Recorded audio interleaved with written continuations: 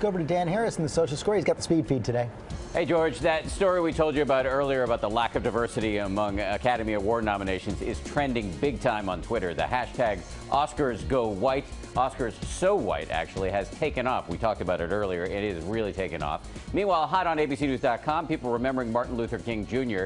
in advance of the holiday on Monday. Here's another thing that caught our eye this morning. The comeback kid of social media, MySpace. Yeah, apparently it still exists. In fact, it's enjoying something of a renaissance.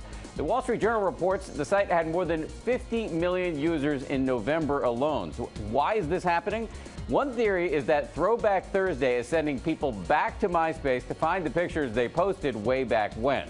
And when they get there, they find the space has aggressively repositioned itself as a go-to place for music fans. Take a look at the front page of the site, filled with all sorts of new videos, including this star-studded video for the band Sleater-Kinney. There's Sarah Silverman and Andy Samberg singing along, just to name a few. This has me inspired, guys. I'm going to restart my Friendster account right after I get off the air. You do that, Dan. You do that. I'll see you on there, Robin. I'll see you on there.